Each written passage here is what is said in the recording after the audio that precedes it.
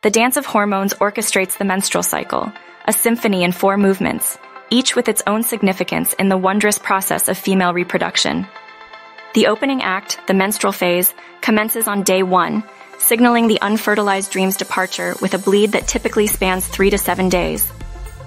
As the curtain rises on the follicular phase, estrogen takes center stage from day 6, thickening the uterine lining and nurturing ovarian follicles until, around day 14, one ovum takes the spotlight.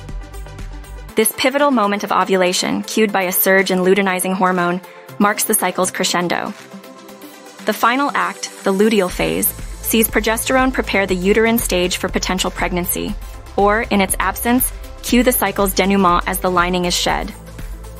From the tender age of 8 to the seasoned threshold of 16, young women debut into this cycle, which continues its regular performances until the curtain falls at menopause, around age 51, when the ovulatory encores cease, and the cycle takes its final bow.